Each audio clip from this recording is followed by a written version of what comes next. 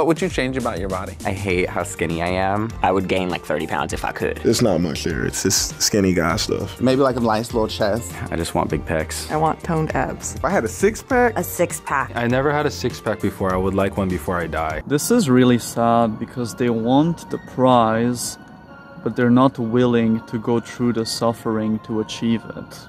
And I bet if you ask those people why they aren't taking the steps to achieve that goal, they're gonna come up with a bunch of excuses. But the reality is, if you truly want it, you'll find a way. At one point in my life, I was working 12 hours, 6 days a week, and I still found a way to train hard and make progress. How many people do you hear saying, oh, I wish I had this, I wish I had that, instead of, I'll find a way to get it?